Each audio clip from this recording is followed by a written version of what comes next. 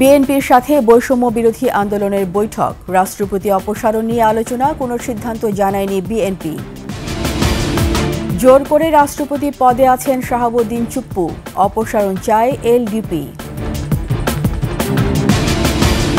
লেজুর বৃত্তি মুক্ত রাজনীতির আশা ছাত্র নেতৃত্বের, আচরণগত পরিবর্তনের তাগিদ। ত্রিদেশীয় সম্পর্ক রক্ষায় ভারসাম্যমূলক কূটনীতির সহায়ক বলছেন বিশেষজ্ঞরা। বাফুফের নতুন সভাপতি তাবিদ আওয়াল 123 ভোট পেয়ে জয়ী।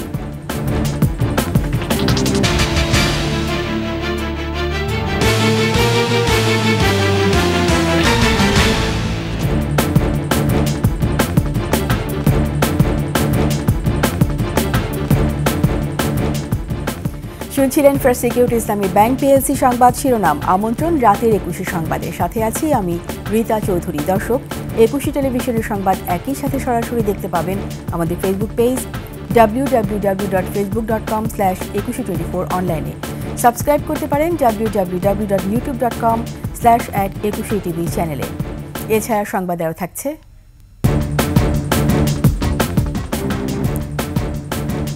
সমালোচনার মুখে হাসিনা তোষামতকারী চঞ্চল চৌধুরী, অভ্যুত্থানে চুপ থাকায় বিব্রত শিল্পী পরিচালকরা।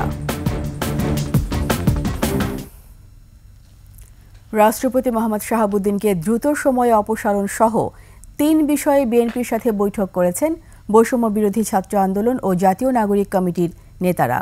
বৈঠক শেষে ছাত্র আন্দোলনের আহ্বায়ক হাসনাত আবদুল্লাহ জানান, ফ্যাসিবাদ বিলুপ্ত করার পথে এখন বাধা রাষ্ট্রপতির অপসারণ ইস্যু। তবে রাষ্ট্রপতির অপসারণ নিয়ে কোনো সিদ্ধান্ত জানায়নি বিএনপি। শিউলি শবনমের প্রতিবেদন। শনিবার সন্ধ্যায় রাজধানীর গুলশানে বিএনপি চেয়ারপারসনের কার্যালয়ে রাষ্ট্রপতির অপসারণ নিয়ে বিএনপির সাথে বৈঠক করেন বৈষম্য বিরোধী ছাত্র আন্দোলন ও জাতীয় নাগরিক কমিটির 9 নেতা। বৈঠকে বিএনপি মহাসচিব মির্জা ফখরুল ইসলাম আলমগীরের নেতৃত্বে 3 সদস্যের প্রতিনিধি দল উপস্থিত ছিলেন। বৈঠক শেষে বৈষম্য বিরোধী ছাত্র আন্দোলনের সমন্বয়ক হাসনাত আবদুল্লাহ জানান, বিএনপি তাদের সব কথা শুনেছে। তারা দলীয় ফোরামে আলোচনা করে পরে তাদের সিদ্ধান্ত জানাবে। রাষ্ট্রপতি অপসারণ ইস্যুতে জামায়াত ইসলামী একমত পোষণ করেছেন বলেও জানান হাসনাত। এছাড়া বৈঠকে সেকেন্ড রিপাবলিক গঠন ও জাতীয় ঐক্যের বিষয়ে কথা হয়েছে বলেও জানান তিনি। বিএনপির পাশাপাশি আমরা জামায়াতের সাথে আমরা বসেছিলাম, তাদের সাথে আমাদের কথা হয়েছে, এবং ইসলামী আন্দোলনের সাথে আমাদের কথা হয়েছে। নৈতিকতার জায়গা থেকে চুপ্পুর তার পদে থাকার আর কোনো ধরনের গ্রহণযোগ্যতা নেই, সেই জায়গাটি হয়তো জামাত থেকে স্পষ্ট করা হয়েছে। আগামীকাল আমাদের আরও রাজনৈতিক দলের সাথে, আমাদের গণতন্ত্র মঞ্চ এবং 12 দলীয় জোটের সাথে, আমাদের গণ অধিকার পরিষদের সাথে আমাদের আগামীকাল ডায়ালগ রয়েছে। আমাদের এই ডায়ালগ অব্যাহত থাকবে। এদিকে বৈঠকে অংশ নেয়া জাতীয় নাগরিক কমিটির নেতারা জানান, দেশের স্বার্থে মোহাম্মদ শাহাবুদ্দিনকে রাষ্ট্রপতির পদ থেকে সরে যেতে হবে। Chuppu must go and there should be a second republic declaration and it will be declared.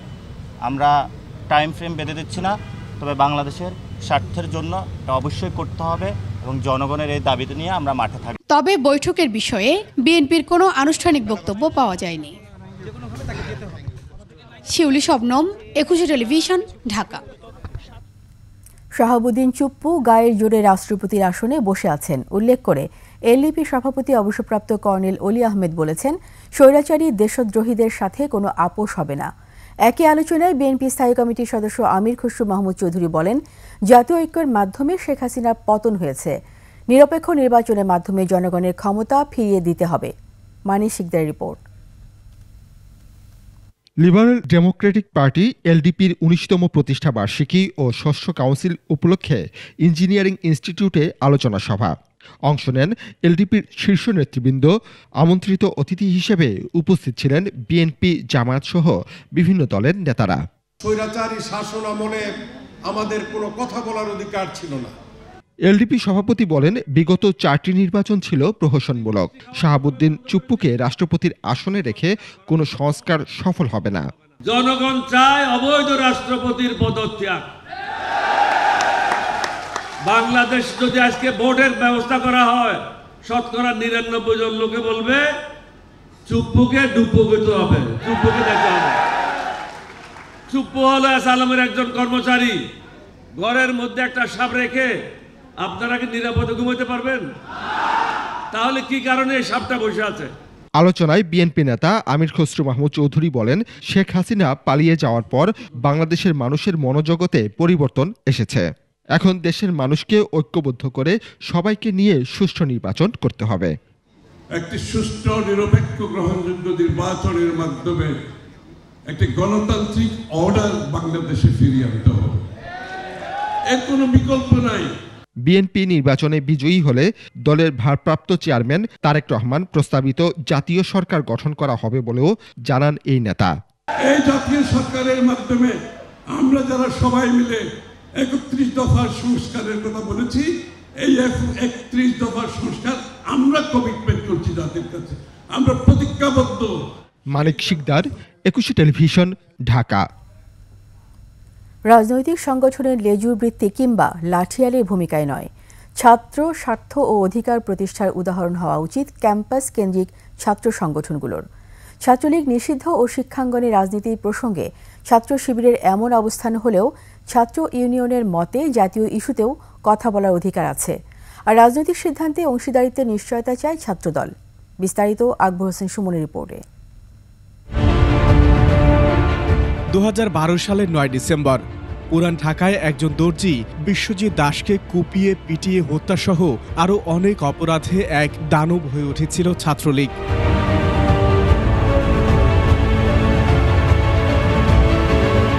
এক যুগ পরে সন্ত্রাস বিরোধী আইন ২০০৯-এর ক্ষমতা বলে নিষিদ্ধ করা হয়েছে আওয়ামী লীগের ভ্রাতৃপ্রতিম সংগঠন বাংলাদেশ ছাত্রলীগ। প্রজ্ঞাপনে নিষিদ্ধ সত্তা হিসেবে তালিকাভুক্ত করার কারণও তুলে ধরা হয়েছে। হত্যা, নির্যাতন, গণরুম কেন্দ্রিক নিপীড়ন, ছাত্রাবাসে সিট বাণিজ্য, টেন্ডারবাজি, ধর্ষণ, যৌন নিপীড়ন সহ জননিরাপত্তা বিঘ্নকারী কর্মকাণ্ডে জড়িত থাকার অভিযোগ গেল ১৫ বছরের শাসনাবলে স্পষ্ট হয়েছে। এই প্রেক্ষাপটে রাজনৈতিক দলের লেজুর বৃত্তির প্রতিফলন ঘটাতে ছাত্র স্বার্থ ও অধিকার প্রতিষ্ঠার লক্ষ্য থেকে দূরে সরে যাওয়া সংগঠনগুলোর আচরণ ও গুণগত পরিবর্তন দরকার। সুস্থ ধারার রাজনীতি থেকে তাহলে শিক্ষার্থীরা মুখ ফিরিয়ে নেবে না। যেমন রাজনীতি চর্চা করলে ছাত্রদের পক্ষে যাবে বা যে রাজনীতি করলে ছাত্ররা তাদের অধিকার নিশ্চিত পাবে, ওই ধরনের রাজনীতি ছাত্র সংগঠনগুলা কাছ থেকে শিক্ষার্থীরা পাচ্ছে না, যার কারণে আজকে ছাত্রলীগকে নিষিদ্ধকরণ করা হচ্ছে। নেক্সট যদি কোনো সংগঠন ছাত্রলীগের ভূমিকায় যদি আসে, তাদেরকে হয়তো এভাবে নিষিদ্ধ করা হবে। রাজনৈতিক সিদ্ধান্তে ছাত্র সমাজের অংশীদার হবার অধিকার আছে বলে মনে করে ছাত্রদল। ২১ শতক উপযোগী যে একটি ছাত্র রাজনীতি বিনির্মাণ করতে হলে সেটি একটি মেধাভিত্তিক এবং ছাত্রদের স্বার্থকে প্রাধান্য দিয়ে সে রাজনীতি হওয়া উচিত। এবং বাংলাদেশ জাতীয়তাবাদী ছাত্রদল মনে করছে যে শিক্ষার্থীদের পূর্ণ অধিকার রয়েছে বাংলাদেশ জাতীয়তাবাদী ছাত্রদলের প্রত্যেকটি সিদ্ধান্তের অংশীদার হওয়া। বাম সংগঠনের মতে শিক্ষাঙ্গনে নতুন ধারার রাজনীতিতে শিক্ষার্থীদের স্বার্থই প্রাধান্য পাওয়া উচিত। ক্যাম্পাসে সহাবস্থান নিশ্চিত করতে হলে অবশ্যই যে শিক্ষা পরিষদ অকার্যকর অবস্থায় রয়েছে, পরিবেশ পরিষদকে কিন্তু আসলে সক্রিয় করতে হবে। কারণ পরিবেশ পরিষদের মাধ্যমেই কিন্তু আমরা আমাদের যেই দাবি দেওয়া বিভিন্ন বা অপরাপর ছাত্র সংগঠনের যে মিথস্ক্রিয়া, সেটি কিন্তু আমরা করতে পারি। ক্যাম্পাসে কিভাবে একটি সুস্থ ধারার ছাত্র রাজনীতির প্রচলন ঘটানো যায়, সেই ব্যাপারে কিন্তু প্রশাসনকে উদ্যোগ নিতে হবে। ক্যাম্পাসে মতবিরোধ কিংবা মতাদর্শের পার্থক্য থাকলেও ক্রিয়াশীল ছাত্র সংগঠনগুলোকে শিক্ষার সুষ্ঠু পরিবেশ নিশ্চিতে একমত হবার আহ্বান ছাত্র নেতৃত্বের। আকবর হোসেন সুমন, একুশে টেলিভিশন, ঢাকা। প্রধান উপদেষ্টা অধ্যাপক মোহাম্মদ ইউনূসের সাথে সৌজন্যে দেখা করেছেন সেনাবাহিনী প্রধান জেনারেল ওয়াকারুজ্জামান। রাষ্ট্রীয় অতিথি ভবন যমুনায় সাক্ষাৎ করেন সেনাপ্রধান। প্রধান উপদেষ্টা প্রেস উইং জানিয়েছে, বৈঠকে জেনারেল ওয়াকারুজ্জামান প্রধান উপদেষ্টাকে তার সাম্প্রতিক যুক্তরাষ্ট্র ও কানাডা সফর সম্পর্কে অবহিত করেন। শুক্রবার সফর শেষে দেশে ফিরেছেন সেনাবাহিনী প্রধান। সফরে জাতিসংঘ সদর দপ্তরে শান্তিরক্ষা মিশনের গুরুত্বপূর্ণ ব্যক্তি, যুক্তরাষ্ট্রের সেনাপ্রধান সহ উচ্চপদস্থ সামরিক ও বেসামরিক কর্মকর্তা এবং কানাডার উচ্চপদস্থ সামরিক ও বেসামরিক কর্মকর্তা ও ব্যক্তিদের সঙ্গে সাক্ষাৎ করেন সেনাবাহিনী প্রধান জেনারেল ওয়াকারুজ্জামান। জুলাই আগস্ট গণহত্যায় জড়িতদের বিচারে মুখোমুখি করতে সরকার বদ্ধপরিকর বলে জানিয়েছেন স্বরাষ্ট্র উপদেষ্টা লেফটেন্যান্ট জেনারেল মোহাম্মদ জাহাঙ্গীর আলম চৌধুরী। শনিবার এক প্রেস বিজ্ঞপ্তিতে একথা জানান উপদেষ্টা। তিনি বলেন, ইতোমধ্যে গণহত্যায় জড়িতদের মধ্যে অনেককে গ্রেপ্তার করা হয়েছে, বাকিদের গ্রেপ্তারে আইন শৃঙ্খলা বাহিনীর অভিযান অব্যাহত আছে। গণহত্যায় জড়িত কেউ যেন সীমান্ত দিয়ে বা আকাশপথে পালিয়ে না যেতে পারে, সেজন্য কঠোর নজরদারি অব্যাহত আছে। একই সঙ্গে সন্ত্রাসীদের গ্রেপ্তার অভিযানে কোনো নিরপরাধ মানুষ যেন হয়রানির শিকার না হয় সেই বিষয়েও সতর্ক রয়েছে সরকার। বিগত সরকারের আমলে জাতীয় আয়, মূল্যস্ফীতি, খানা জরিপ, রপ্তানি আয়ের ভুল তথ্য সরবরাহ করা হয়েছে। বিচার বিভাগকে প্রভাবিত করেছে স্বার্থান্বেষী গোষ্ঠী।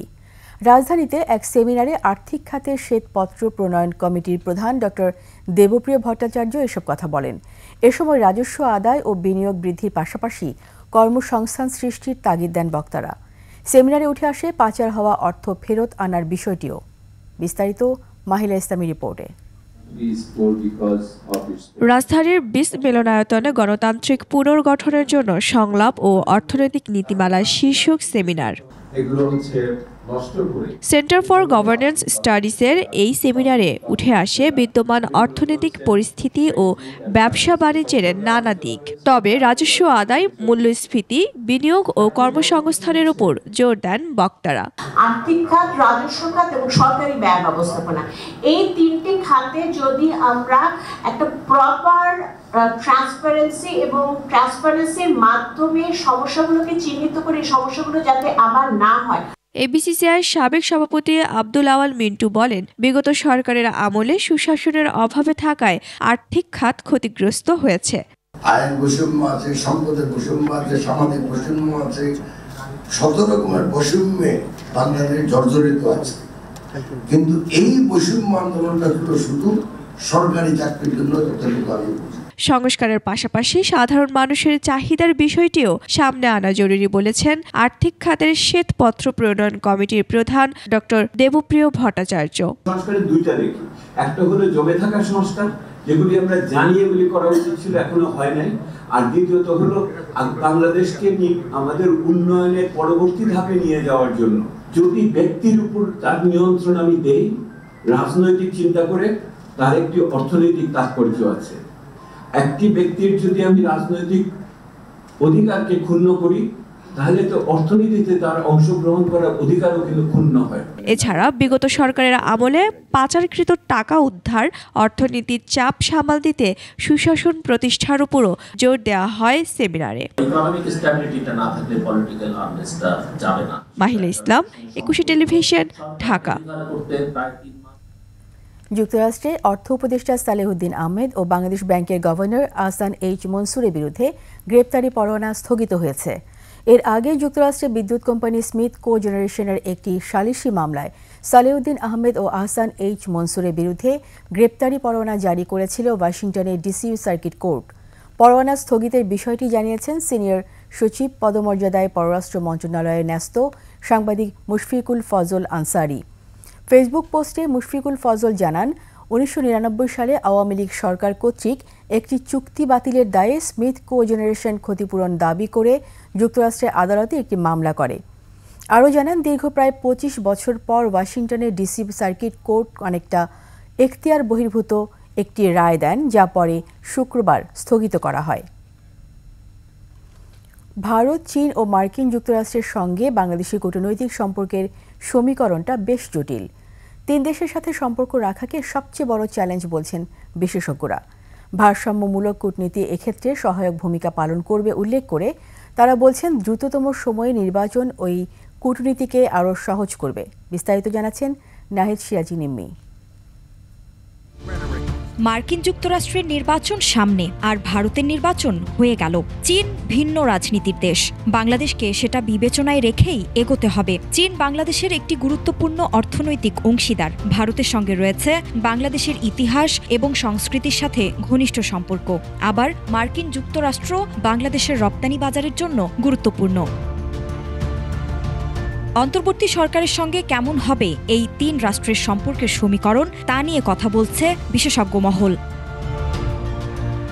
বিশেষজ্ঞরা বলছেন, ভারতের সাথে সম্পর্ক স্বাভাবিক হতে সময় লাগলেও সম্পর্কের টানাপোড়েন বেশি দিন থাকবে না। বিগত সরকার এবং জনগণের মধ্যে বড় আকারে এই ধারণাটা পোষণ হয়েছে, সেটা হলো যে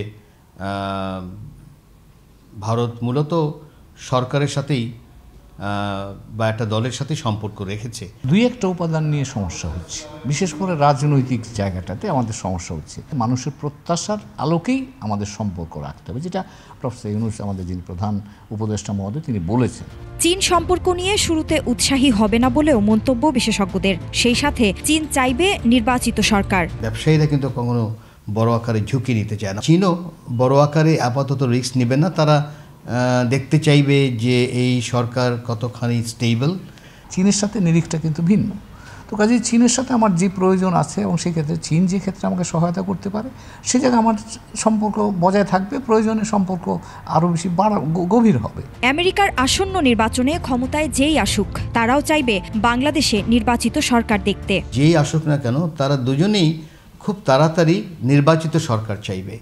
এটা তাদের কাঠামোগত একটা বিষয়। কিন্তু পররাষ্ট্রনীতি জাতীয় স্বার্থের সাথে সম্পর্কিত, তাই জাতীয় স্বার্থ বহাল রেখে দেশগুলোর সাথে সম্পর্ক বজায় রাখার কথাই বললেন বিশেষজ্ঞরা।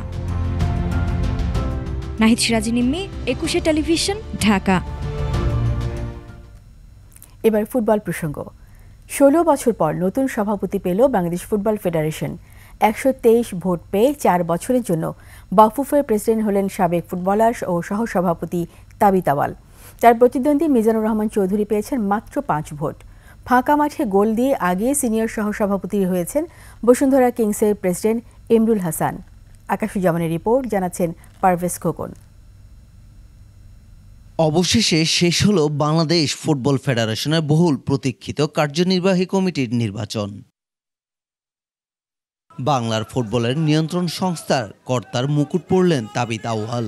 জয়ী হওয়ায় তাবিত সমর্থক ও ফুটবল প্রেমীদের ছিল বাঁধ ভাঙা উল্লাস। ভোট গণনা শেষে নতুন সভাপতির নাম ঘোষণা করেন প্রধান নির্বাচন কমিশনার মেজবাউদ্দিন। বাফুফের নির্বাচন 2024-এ মোট 133 ভোটের মধ্যে 128টি ভোট পড়েছে। 5 জন ভোটার ভোট দিতে আসেন নাই। এই 128 ভোটের মধ্যে জনাব তাবিত আওয়াল 123 ভোট পেয়েছেন। সিনিয়র সহসভাপতির পদ থেকে তরফদার রুহুল আমিন সরে দাঁড়ানোয় আগেই নির্বাচিত হন ইমরুল হাসান। আজ শুধু হলো আনুষ্ঠানিক ঘোষণা। সিনিয়র সহসভাপতি পদে আমরা বিনা প্রতিদ্বন্দ্বিতায় জনাব ইমরুল হাসানকে নির্বাচিত ঘোষণা করেছি। 4টি সহসভাপতির পদের জন্য প্রতিদ্বন্দ্বিতা করেন 6 জন। জয়ী হন নাসের জাহিদি, ওয়াহিদ হ্যাপি, সাব্বির আরেফ ও ফাহাদ করিম। শাহরিয়ার জাহিদি 115 ভোট। দ্বিতীয় হয়েছেন মোহাম্মদ ওয়াহিদুদ্দিন চৌধুরী হ্যাপি 108 ভোট। তৃতীয় হয়েছেন সাব্বির আহমেদ আরেফ 90 ভোট এবং চতুর্থ হয়েছেন ফাহাদ মোহাম্মদ আহমেদ করিম। ফুটবলকে এগিয়ে নিতে সর্বোচ্চ সহযোগিতা দিয়ে কাজ করার প্রতিশ্রুতি জয়ীদের। বলে আমরা সংস্কার আনতে চাই, এই কারণে আমরা শুরুতে আমাদের কনস্টিটিউশন অ্যান্ড স্ট্যাচুসগুলো রিফর্ম করার কর্মসূচিগুলো হাতে নিব। একই সাথে ফুটবল যেন চলমান থাকে, মানটা আরও একটু উচ্চ লেভেলে চলে যায়, সেই জায়গায় আমরা কাজ শুরু করতে যাচ্ছি। পারভেজ খোকন, একুশে টেলিভিশন। এবারে বাংলাদেশ শোবিজ প্রসঙ্গ। শোবিজ অঙ্গনে শেখ হাসিনার সরকারের যে কজন দালাল শিল্পী হিসাবে পরিচিত তার মধ্যে চঞ্চল চৌধুরী অন্যতম। এতটাই শেখ হাসিনা তোষামত করেছেন যে যা ছিল দৃষ্টিকটু। সামাজিক মাধ্যমে নানা বিষয় নিয়ে সোচ্চার থাকলেও ছাত্র জনতার অভ্যুত্থানে ছিলেন চুপ। ফ্যাসিবাদী শক্তির দোসর হিসাবে ভূমিকা পালন করায় চঞ্চল চৌধুরীকে নিয়ে বিব্রত নাট্যাঙ্গনের শিল্পী ও পরিচালকরা। মানিক শিকদারের রিপোর্ট।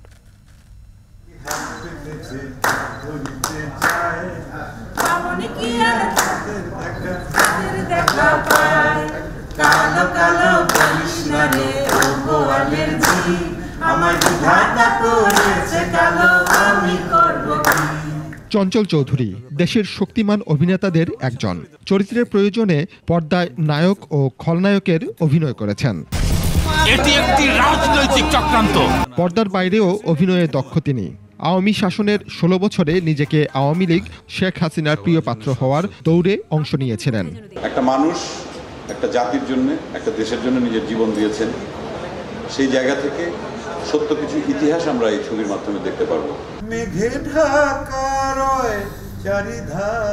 বিভিন্ন সময় উপযাজক হয়ে প্রধানমন্ত্রীকে গান শোনানো, অতিভক্তি প্রদর্শন করতেও দেখা গেছে।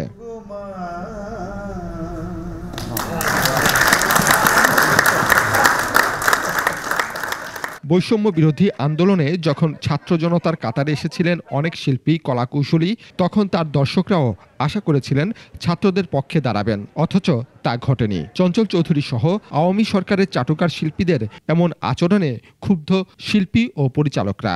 রাষ্ট্রের প্রধানমন্ত্রী থাকবেন, আপনি তাকে সম্মান করবেন, আপনি হাসি মুখে তার সাথে কথা বলবেন, সম্মানের সাথে তার সাথে কথা বলবেন, এটির মধ্যে আমি কোনো অপরাধ দেখছি না। কিন্তু অপরাধ তখনই যখন আপনি নিজস্ব স্বার্থ হাসিলের উদ্দেশ্যে সব কিছু একটু বেশি বেশি করবেন। এই অশিক্ষিতদের যদি বাংলাদেশের মাথায় আপনারা বসিয়ে ভাবেন যে দারুণ হলো দারুণ হলো দারুণ হলো, আপনারা সোনার বাংলাদেশ পেলেন, নো স্যার।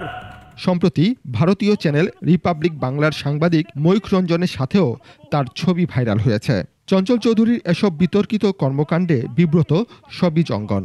আসলে আমরা এই মুহূর্তে চরম বিব্রত বোধ করছি, এবং যে সমস্ত শিল্পী একটি দলের সাথে ছিলেন, চামচামি করেছেন, দালালি করেছেন, আজকে তাদের কাজের অবস্থানটা দেখেন, কেউ তাদেরকে কাজে নিতে যাচ্ছে না। একজন শিল্পী হবে রাষ্ট্রের সম্পদ। কিন্তু আমি আজকে কাজ করছি, আমি কেন আওয়ামী লীগের পক্ষ নেব, আমি কেন বিএনপির পক্ষ নেব, আমি কেন জামাতের পক্ষ নেব? আমি বাংলাদেশের পক্ষ নিব। যে বাংলাদেশের পক্ষে থাকবে আমি তার পক্ষে থাকব। তবে এ বিষয়ে যোগাযোগ করা হলে চঞ্চল চৌধুরী জানান তিনি কোনো রাজনীতির সঙ্গে জড়িত ছিলেন না। আমি শিল্পী মানুষ, তো অভিনয়টা করি। অভিনয়ের কাজটা ঠিক মতো শুরু হলে এগুলা করি, ঠিক। এটা আমার কাজ না, রাজনীতি আমার কাজ না। আমার ফেসবুক দেখে নেন, ফেসবুকে 17 তারিখে স্ট্যাটাস দেওয়া, ঠিক আছে। এই বিষয়গুলো না কথা বলার তো কিছু নেই। শিল্পীরা রাষ্ট্রের সম্পদ, কোনো বিশেষ দল বা গোষ্ঠীর পদলেহন না করে দেশ ও জনগণের পাশে থাকার আহ্বান সাধারণ মানুষের।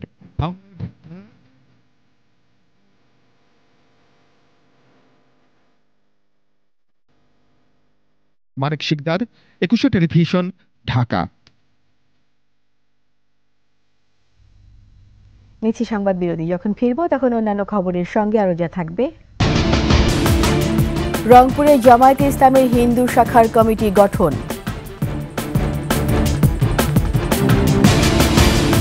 থামছেই না বাজার সিন্ডিকেটের দৌরাত্ম্য, G2G পদ্ধতিতে পণ্য আমদানি করতে চায় সরকার। আবার আমন্ত্রণ রাতের 21 সংবাদে। জামায়াতে ইসলামী বৈষম্যহীন তারুণ্য নির্ভর মানবিক বাংলাদেশ গড়তে চায় বলে মন্তব্য করেছেন দলের আমির ডাক্তার শফিকুর রহমান। বগুড়ায় আয়োজিত সুধী সমাবেশের প্রধান অতিথির বক্তব্যে জামায়াত আমির আরও বলেন, তরুণরা রক্তের বিনিময়ে জাতিকে ফ্যাসিবাদ মুক্ত করেছে, তাই তারুণ্য নির্ভর মানবিক দেশ গড়তে হবে। যারা দুর্নীতি, লুটপাট ও মানুষ হত্যা করেছে, আয়নাঘর বানিয়েছে, তাদের ছাড় দেওয়া হবে না বলেও মন্তব্য করেন ডাক্তার শফিকুর রহমান। এর আগে একই ভেন্যুতে বগুড়া শহর ও জেলা শাখার রুকন সম্মেলনে বক্তব্য রাখেন জামায়াতের আমির।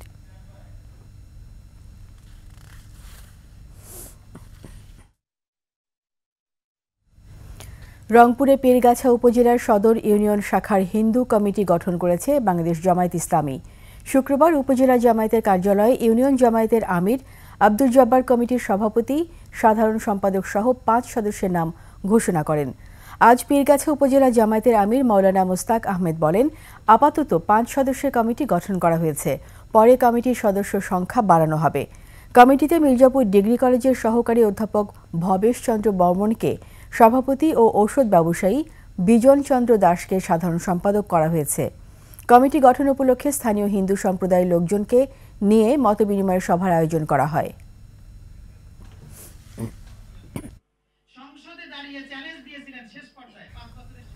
37 ঘন্টা পার হলেও পুরোপুরি স্বাভাবিক হয়নি ট্রেনের শিডিউল, চরম ভোগান্তিতে যাত্রীরা।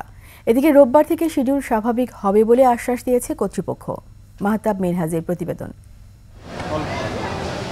শনিবার সকাল থেকেই ট্রেনের শিডিউল বিপর্যয় কমলাপুর রেলওয়ে স্টেশনে। বৃহস্পতিবার মধ্যরাতে স্টেশন ছেড়ে যাবার পরেই আন্তনগর ট্রেন পঞ্চগড় এক্সপ্রেসের কয়েকটি বগি লাইনচ্যুত হয়। এরপর থেকেই চরম শিডিউল বিপর্যয়। বেশিরভাগ ট্রেন ছাড়ছে 4 থেকে 5 ঘন্টা দেরিতে। দীর্ঘ সময় অপেক্ষা করে ক্ষোভ প্রকাশ করেন যাত্রীরা। আমরা কখন ট্রেন আসে, এই আশায় বসে তা বাচ্চা কাচ্চা নিয়ে খুবই অস্বস্তিকর অবস্থার মধ্যে, খুব কষ্ট হবে এবার যে আজকে যেতে। 2টা 40-এ ছাড়ার কথা, সেটা এখন দেখছি 5টা 40-এ ছাড়বে। আমার ট্রেন এখন আসে নাই, আর সকালবেলা যেই ট্রেনে যাওয়ার কথা ছিল ওইটা ক্যান্সেল করে দিছে। এরই মাঝে যাত্রা বাতিল করা হয় দুটি ট্রেনের। অনেকের অভিযোগ শিডিউল বিপর্যয়ের পাশাপাশি সঠিক তথ্য না পাওয়ায় ভোগান্তির মাত্রা আরও বাড়ছে। সঠিক তথ্য দিচ্ছে না, কখন যেতে পারবো। আমি অসুস্থ, দীর্ঘক্ষণ যাবৎ বসে আছি, কখন যাব আমাদেরকে জানাচ্ছে না। 3টায় আমাদের ট্রেন, কিন্তু এখনও আমাদের ট্রেন সম্পর্কে আমরা কোনো অ্যানাউন্স পাই নাই। সকালে স্টেশন পরিদর্শন করেন রেলওয়ের মহাপরিচালক ও সচিব সহ ঊর্ধ্বতন কর্মকর্তারা। এ সময় সচিব জানান, ক্ষতিগ্রস্ত লাইন মেরামতের কাজ শেষ হয়ে গেছে। অবস্থাটা কাটিয়ে ওঠার জন্য আজকে হয়তো দিনটা আমরা আপনাদের কাছ থেকে চেয়ে নিচ্ছি। আমরা সত্যি বাংলাদেশ রেলওয়ের পক্ষ থেকে আমরা দুঃখ প্রকাশ করা ছাড়া যাত্রীদের কাছে এই মুহূর্তে আমাদের কিছু করণীয় নাই। এর মধ্যে সচিবালয় ও বাংলাদেশ রেলওয়ে দুটি তদন্ত কমিটি গঠন করেছে। রোববার থেকে পুরোপুরি স্বাভাবিক হবে শিডিউল। যান্ত্রিক কোনো ত্রুটি ছিল কিনা, রেল লাইনের কোনো আমাদের ত্রুটি বিচ্যুতি ছিল কিনা, এটি প্রপারলি মেইনটেনেন্স হচ্ছে কিনা, যারা দায়িত্ব পালন করার কথা, ইন্সপেকশন করার কথা, তারা সঠিকভাবে করছে কিনা, এগুলো আমরা আমাদের তদন্ত কমিটির তাদের টিওআর এর মধ্যে আমরা বলে দিয়েছি কার্যপরিধির মধ্যে। এ ঘটনায় সারাদিন ভোগান্তিতে পড়েন বিভিন্ন জেলার যাত্রীরাও। ঘন্টার পর ঘন্টা ট্রেনের জন্য অপেক্ষা করেন তারা। মাহতাব মিনহাজ, একুশে টেলিভিশন, ঢাকা। বাজার সিন্ডিকেটের দৌরাত্ম্য থামছেই না। এদের থামাতে আইন শক্তিশালী করার পাশাপাশি কঠোর ব্যবস্থা নেওয়ার কথা বললেন বিশেষজ্ঞরা। আমদানি বাধা দূর করতে দ্রুত সময়ে ক্রেতার হাতে পণ্য তুলে দিতে না পারলে বাজারে মনোপলি দূর করা সম্ভব না বলেও মনে করেন তারা।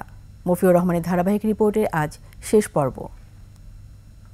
এই খরা, এই বন্যা, এইটা আপনি এনে অজুহাত, এটি ভাই সিন্ডিকেট আগেও হয়েছে, সিন্ডিকেট এখনো হইতেছে। আনবিলিভেবল, 150 টাকা কেজি ঢেঁড়স চায়। সো এইটা একটা সার্টেন লেভেলের মানুষের আর্নিং ছাড়া এটা অ্যাফোর্ড করা সম্ভব না।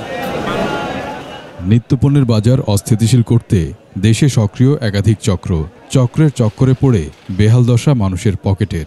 মানিব্যাগ খালি করে বাজার করলেও হাঁড়িতে উঠছে না পছন্দের পদ। যারা নিম্ন মধ্যবিত্ত তাদের তো কিনে খাওয়া সম্ভব না। যে কবে বাজার নিয়ন্ত্রণে আসবে, কবে আমরা একটু তরকারি সুস্থভাবে খেতে পারবো।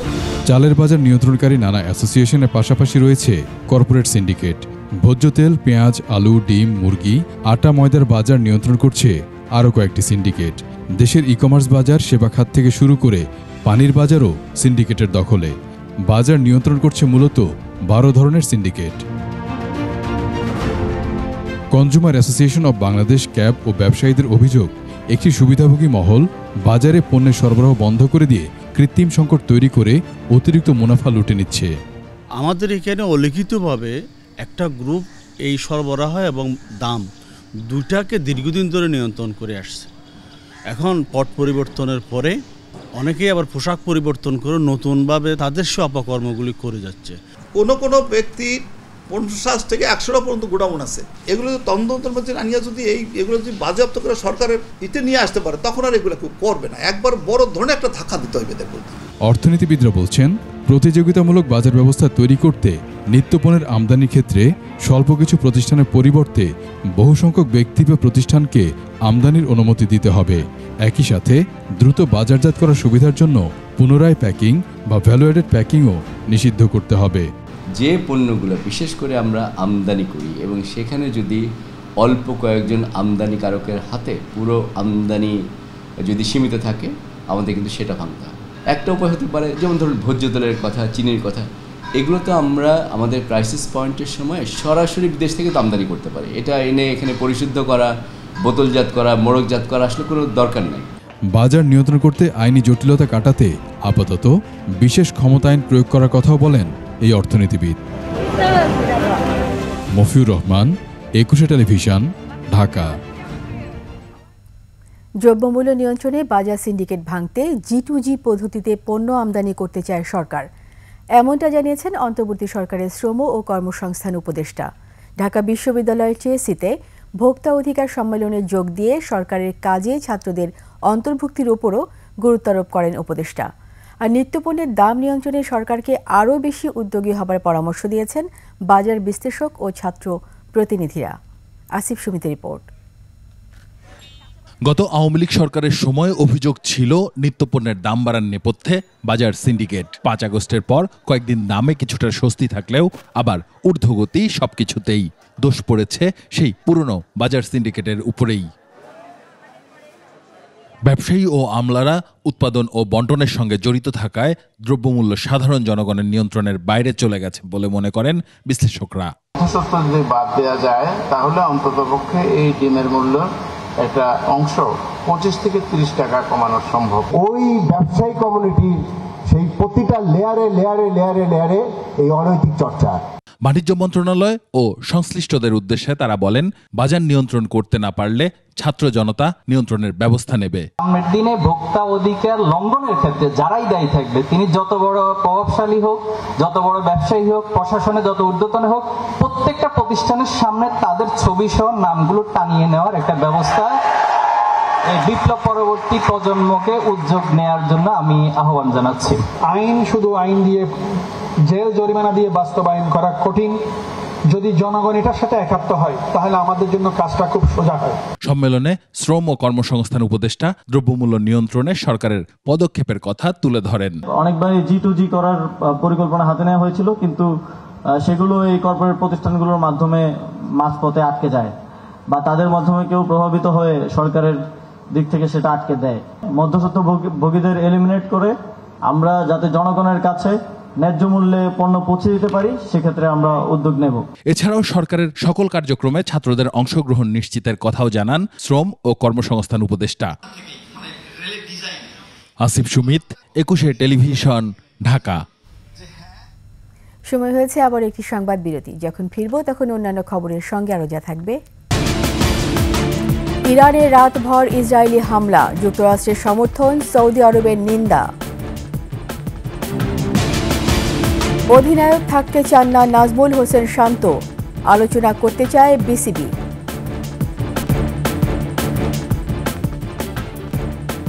আবার আমন্ত্রণ রাতের 21 সংবাদে।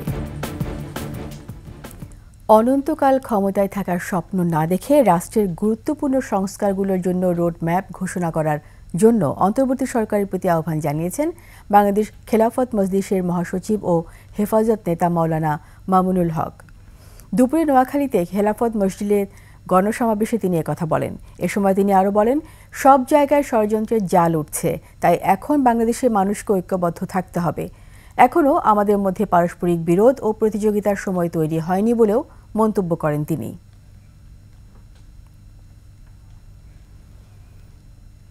পল্টন থানায় হত্যা মামলায় শেখ হাসিনার ফুফাতো ভাই আবুল হাসানাত আবদুল্লার ছেলে সেরনিয়াবাদ মঈনুদ্দিন আবদুল্লাহকে 5 দিনের রিমান্ডে পাঠিয়েছে আদালত।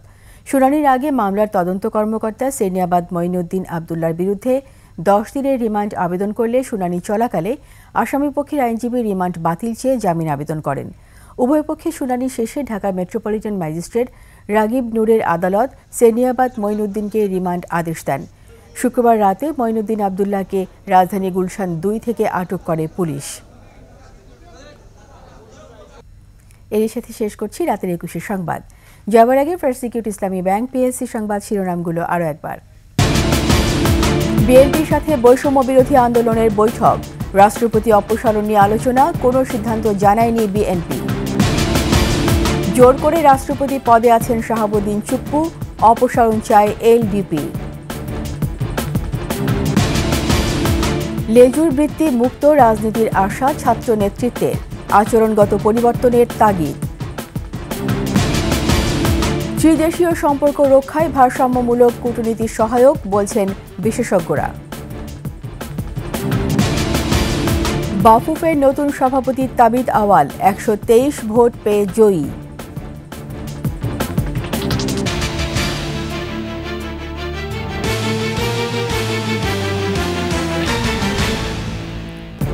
সবশেষ সংবাদ জানতে ডায়াল করুন 2021 নম্বরে আর ভিজিট করুন ekushey-tv.com ওয়েবসাইটে। এছাড়া ফেসবুকে ভিজিট করতে পারেন www.facebook.com/ekushey24 অনলাইনে। এছাড়া সাবস্ক্রাইব করতে পারেন www.youtube.com/ekusheytv চ্যানেলে। এতক্ষণ সঙ্গে থাকার জন্য সবাইকে ধন্যবাদ। পরবর্তী সংবাদ রাত 1টায় দেখার আমন্ত্রণ রইল। একুশের সাথেই থাকুন।